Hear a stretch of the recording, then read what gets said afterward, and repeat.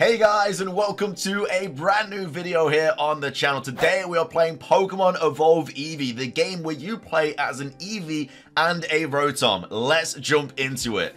So, starting things off, it explains what you have to do in this ROM hack. You basically have to go around the Messian region and defeat Vaporeon, Jolteon, and Flareon to prove that you are as tough, or if not tougher, than the eeveelutions. You start off in this daycare with your pal Rotom, and there's of course a very horrible Mightyena in the top right corner as well, with his goons, the Poochyena. But I just run around the daycare for a little bit, try and escape. You get a whole Professor Oak sort of vibe. Rotom runs up to you and is like, bro, what do you think you're doing? You ain't escaping this daycare without your pal Rotom. And so he's like, I'ma join your team. And so we move on. We go left at the very start because that's the only location you can really go. And we find a citrus berry. So berries are very, very useful in this game because there is no healing items. There's no markets or anything like that. You basically just have to use the healing items that you find on the ground. There's also starter Pokemon in the wild, but of course, because there's no markets, you can't catch them. You can't use Pokeballs. You can only get Pokemon in this game through obtaining them to your team as they join you. A little bit like Mystery Dungeon. Anyway, because we found more berries and I feel like Eevee is not going to be the best mon to use, I decided to use Rotom as my main Pokemon because it gets Thunder Shock, it's a ghost type, it's going to be quite useful. We find a Super Potion as well, which again, also very useful because of the lack of healing items. And Evolution Town doesn't really have anything crazy, but it does have a ton of wild Pokemon in the grass. Pokemon like Clefairy, so I feel like it's just time to grind because I still only have a level 5 Rotom. I then find TM06 Toxic, which is very, very useful because I'm able to now Toxic Pokemon that I couldn't originally beat. So finding that very early on is very useful. And we also stumble upon Vaporeon, the first boss that you have to fight in this ROM hack. And I'm thinking, okay, it's pretty early on in this game. This thing's going to have a low level. It's level 16. I have a level 8 Rotom. How on earth am I going to beat this thing? Luckily, though, it's just going for quick attack. I don't know what program this thing is on. I don't know what it had for its cereal this morning, but it's just constantly quick attacking me, which is a massive blessing.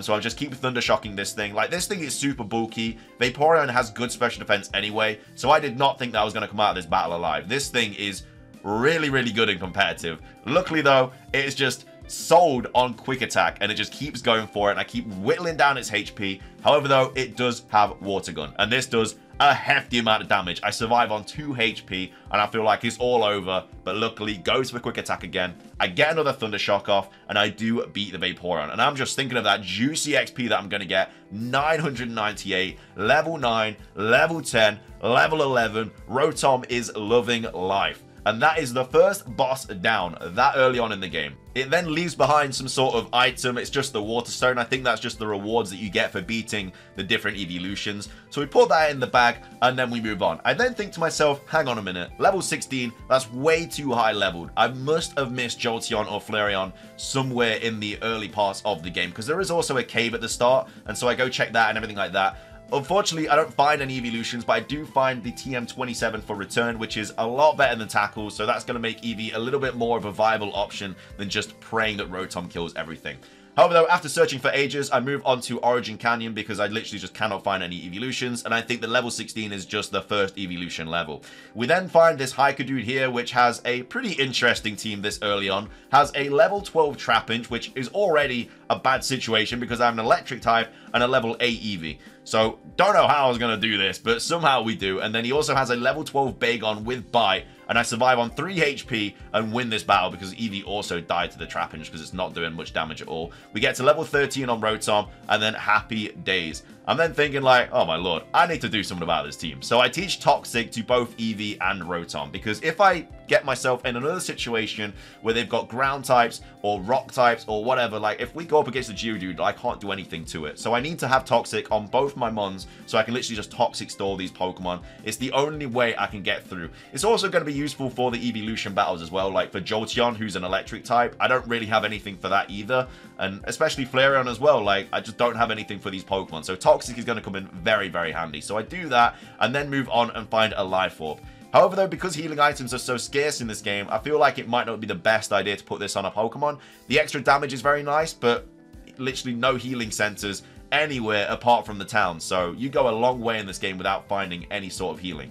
This dude, whatever reason, has the Sinnoh starters, pops in with a level 13 Turtwig, and I'm like, you know what, I can do this. Let's Toxic Stall it, get some XP on my Eevee, because it's still only level 8, bless it, and I need some extra XP. So luckily, we take out the Turtwig by surviving on 1 HP, and I get a nice wad of XP on Eevee. Not as much as I wanted to, 362, which is still okay. And I try and learn Growl, but I'm like, nah, man, no chance I'm trying to learn Growl anytime today. I actually will get to level 10 as well, which is also very nice. But because he has the Sinnoh starters, he brings out Piplup, and I'm just like, all right, Rotom's got that in the back pocket. So he just comes in, critical hit, Thundershock, love to see it.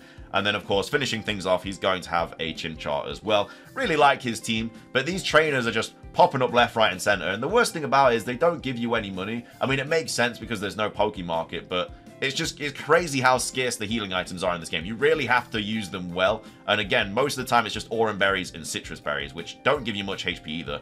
Luckily, they're on like a bunch of rocks as well, so that's why you have to literally just click on every single rock. The next time we go into the grass, though, we do find a level 14 Chansey, and I'm like, okay, this is where things start to get good. This is where my luck picks up. This thing is going to give me a ton of XP. So I'm like, I'm going to just keep returning with Eevee and hopefully just get a wad of XP, get Eevee up to like level 13, 14, and we're looking good. So we take out the Chansey and we shoot up to level 12, level 13, and then also I'm trying to learn Quick Attack, which is also very, very useful because just being able to have +1 on the team is very nice. So I do get rid of Tail Whip, which again could be useful, but at the same time I think Quick Attack will be better. And then I shoot to level 14, and then we find Jolteon. So Jolteon I thought was going to be a bit of a tough battle because of the whole type situation. Like, I don't really have anything for this Pokemon, and it's level 21 as well, so it's another jump from level 16. My Pokemon is still like level 13 and 14, so I'm a bit under leveled, and it has Pin Missile. Luckily, I do resist that with Rotom, and I do get off a cheeky little Toxic, and then it's just time to stall this thing. So I do just keep fighting it, astonishing it, stuff like that. But it does have Thunderfang, which even though it is resisted, still does a lot of damage to me. It does outspeed me as well, so Astonish isn't necessarily going to get a flinch or anything. I survive on 2 HP, but he also paralyzes me as well, which is also very, very unlucky. I also survive on 1 HP, not 2 HP. So we go back into the Super Potions because I need something that's going to heal me quick. I'm going to have to use my only Super Potion in this battle because otherwise I'm going to lose, because Eevee's not going to be able to live these.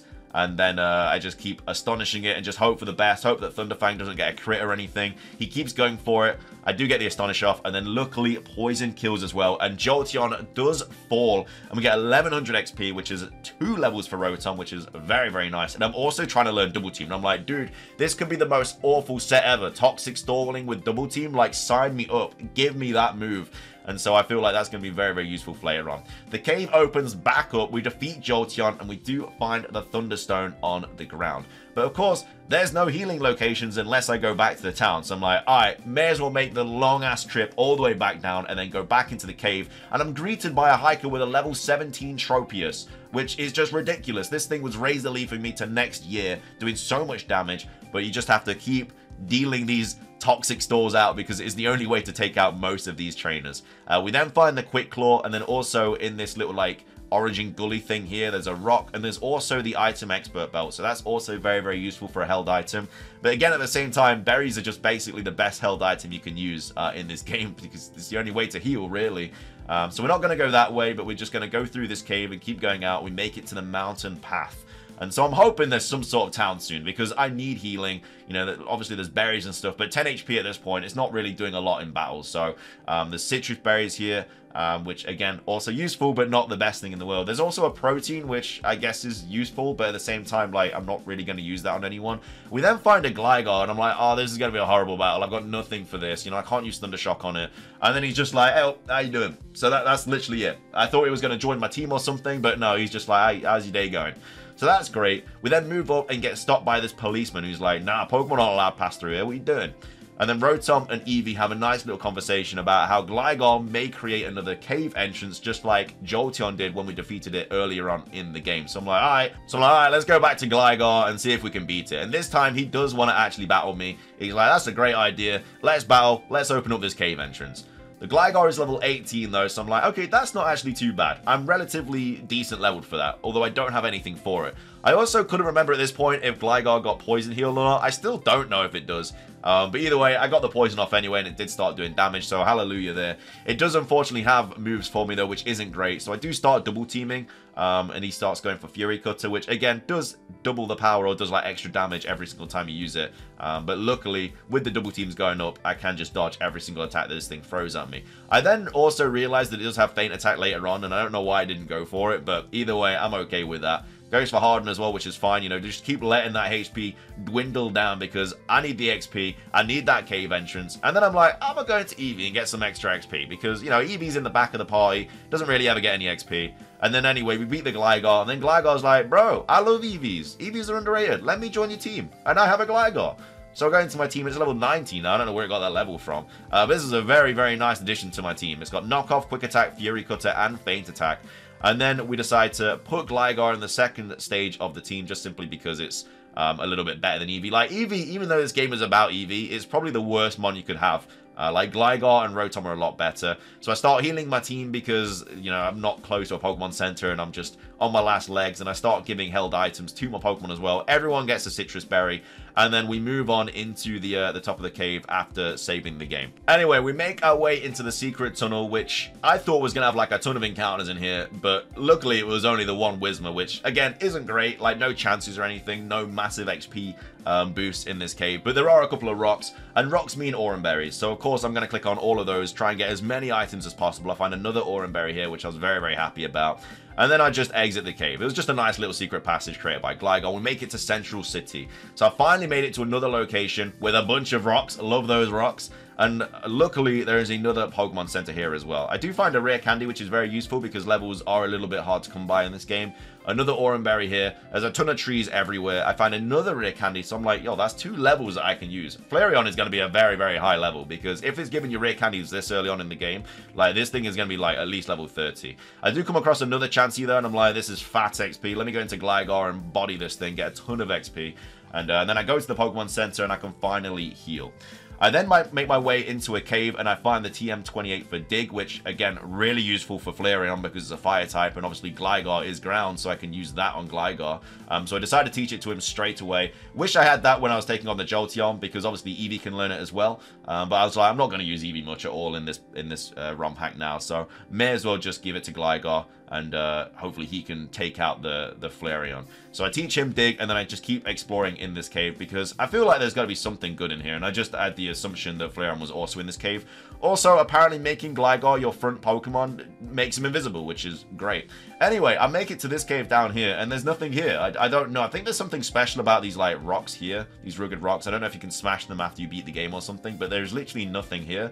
So I'm like, well, where the bloody hell's Flareon? So I exit the cave, go all the way back. There's like an encounter every 2 seconds. And then finally, I find the entrance to this forest. So we make our way into Concrete Forest, which is an interesting name for a forest. Wouldn't be the first thing that I'd think of. And we find the TM30 for Shadow Ball, which, of course, that's music to Rotom's ears. I can finally get rid of Bloody Astonish and teach it something that actually can do some damage. And so Rotom does want to learn Shadow Ball. Of course, Eevee can learn that as well, which is also very, very useful. But at the same time, I'm like, Eevee's not going to be used. It's 6 levels below my other 2 Pokemon. I may as well just use Rotom and Gligar and hope that Flareon isn't too tough. So I teach him Shadow Ball and I carry on moving. I find another rare candy. They are giving these out literally like candy. It's a little bit crazy how many of these you do get. And then carry on moving down, and I find another TM24 for Thunderbolt. And I'm like, well, Rotom has just had an absolute Christmas here, because he's just learned Shadow Ball. He's now going to learn Thunderbolt instead of Thundershock. And I'm like, where was all of this when I was taking on Vaporeon? Like, I needed this then. So I'm thinking that this Flareon battle is going to be quite tough, because if they're giving me Shadow Ball, Thunderbolt, a ton of rare candies, I'm like, well, this Flareon is going to be a way, way, way high level. Hence why I've got like 3 months for this now. And we then find Flareon at the very top of the forest. And he's like, are you ready to take on Flareon? This is the final one. I'm like, yeah, let's do it. But then for whatever reason, Flareon is level 19. And I just can't really comprehend that. I don't know if that was a glitch or something. Jolteon was level 21. And then Flareon is level 19. I don't really understand it. So this was an easy win for me. I just used Dig and just one-shot it. And I'm like, that was very, very simple. I was definitely expecting like a big old fat battle. But either way, we defeat Flareon. And we do get the Firestone. And I thought, okay, that's the end of the ROM hack. That was a nice little ROM hack. But then he's like, hang on a minute, we gotta tell someone. The Evolution Man is probably the most important person to tell about this whole thing. He lives in Evolution Town, and we gotta go back there, and we gotta see what he says about it all. So I'm like, alright, but first of all, I gotta go to Heaven's Peak, which is a location just a little bit north from where you do take on Flareon. And there are a few battles here, and there's some pretty good Pokemon here as well, like a Mawile level 22 with Intimidate. And I'm like, bruh, why can't I find a Pokeball and add one of these bad boys to my team? Unfortunately, there are no Pokeballs, so I just have to run away. And I just have a look around Heaven's Peak. It's literally pure black at the top of Heaven's Peak, but there's a rare candy here. Basically, there's just a ton of rare candies here. And I'm like, okay, well, there's going to be some sort of like massive battle at the end of this game, because if I'm just getting rare candies and XP shares, which again, XP share would have been very useful earlier on in the game. I don't know why they give you it at the end of the game, but either way, I go heal up and I make my way back to Evolution Town. I save the game because, you know, you can never be too confident with these ROM hacks. Sometimes they just break on you, which is really annoying. And I find the Evolution Man, and he's like, oh, what do we have here? An Eevee. Pull out my Evolution Stone. He's like, bloody hell, where have you found these from? You are a pretty strong Eevee. And he's like, that means you're going to be a powerful one. I want to battle you. I want to catch you. Because that's basically what the trainers are trying to do. They're trying to catch me. And I'm like, bro, it's not happening. And he's got 2 Pokemon left that he's going to battle me with. And I'm like, bro, what is this guy going to have? And he whips out a bloody Espeon. I'm like, oh no, what do I have for that? It's level 23. And I'm like, wait a minute, I got Rotom with Shadow Ball. I'm chilling. So Espeon hopefully will die to this Shadow Ball. Does go for the Psybeam though, which does a lot of damage to me. And I'm like, geez, that Citrus Berry coming in clutch though. And then Shadow Ball didn't kill the Espeon. He goes for another Psybeam and gets a confusion. I'm like, oh, this is going downhill. Luckily, I break through though. I live on 3 and I take out the Espeon with a very nice Shadow Ball, getting a fat 1270 XP. And then he sends out Umbreon as well. I'm like, well, Umbreon definitely is something that I've got to watch out for. So I go into Eevee. Eevee's final battle. And I decided to just Toxic Stall it because Umbreon is a pretty bulky one. I've not really got anything for it. It does have Synchronize, but that's fine because, you know, Eevee getting poisoned isn't the worst thing in the world. So I poison the Umbreon, synchronizes the poison onto me, which, again, is a little bit annoying, but it's just what it is. And then it's just like, alright, what can I do here? Let's go into Gligar and just keep digging and stuff, because digging is just going to completely allow the poison to take over this Umbreon. But he just does Pursuit Trap me and just takes out Eevee. I'm like, alright, that was a nice little send-off for Eevee. So I go into my Gligar, come in for free because of the Pursuit, and I'm just like, I may as well just start digging and stuff, because it's just an extra turn of poison. The Toxic Stall is very nice. He doesn't seem to have any potions because he would have used one on Espeon, and so I just keep digging. Umbreon taking the damage. Sand attacks me though, which is a little bit annoying, but I'm like, alright, next turn Umbreon's dead, so I may as well just go for a feint attack for the guaranteed hit. Doesn't kill though, and then pursues me, which crits me, and then Umbreon falls to the poison. And that is the Evolution Man also defeated, which is very nice. And I think that's pretty much the end of the ROM hack. He's like, that's a powerful Pokemon. You know, I'll make them stronger. I'll come find you later. You can run even, but you can't hide. Then he disappears. I save the game. And then he sends you back to the opening. And then Eevee's like, yo, Rotom, what's up? And Rotom's like, oh, Mightyena wanted to see you. And I'm like, all right, let me go see what he's saying then. And he's talking about how he's going to pulverize me. That's not going to happen. It's only a level 20 Mightyena. I haven't healed since the battle, though, which is a little bit unfortunate. So I'm still a little bit all over the place with my levels. It does have Intimidate. I'm pretty sure I've got Hypercutter, though. I might have Sandville. I can't remember. So I just keep digging for the Mightyena because this is basically like the last battle in the ROM hack. I take out the Mightyena with a couple of digs. But that is basically the Eevee Evolution ROM hack, Pokemon Evolve Eevee. It was a really, really fun ROM hack. Not very long at all. I think it took me like an hour to beat this game, which, again, isn't too bad. But it's not very lengthy at all. I feel like they could have added a couple of more eeveelutions in, which would have been a little bit better, like Leafeon and Glaceon and Sylveon and stuff. But either way, there might be an update out in the future for it. But that was everything for this video. I hope you guys enjoyed it. If you did, please do consider hitting the like button down below. Let me know if you like this type of video more than the usual ones on this channel. Have a great rest of your day, though. And until next time, peace.